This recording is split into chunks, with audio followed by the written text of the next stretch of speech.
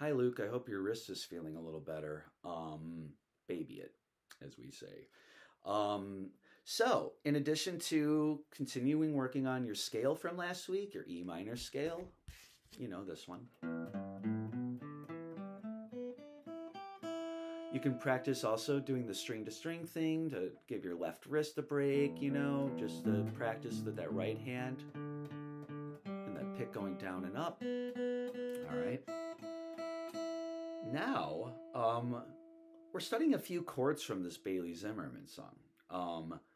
This is a chord change, a change as we call it, right? Going from a chord to a chord that you'll use in a lot of country music. A lot of country music. So, our first chord is our E minor, right? That goes with our scale. So just a reminder on that, pointer on 2 of your A, middle finger on 2 of your D. All right, and then you arch your fingers and make sure they're out of the way. And they all sound nice. And you can go from string to string, make sure they all sound good. Okay, so that's your E minor chord. Now, we have this other switch that we're going to do. So we have an A minor now. And this is in the Bailey Zimmerman song. So, middle finger on 2 of D, ring finger on 2 of G, pointer on 1 of B. All right, and we're going to keep all our other strings open and strum all 6. All right.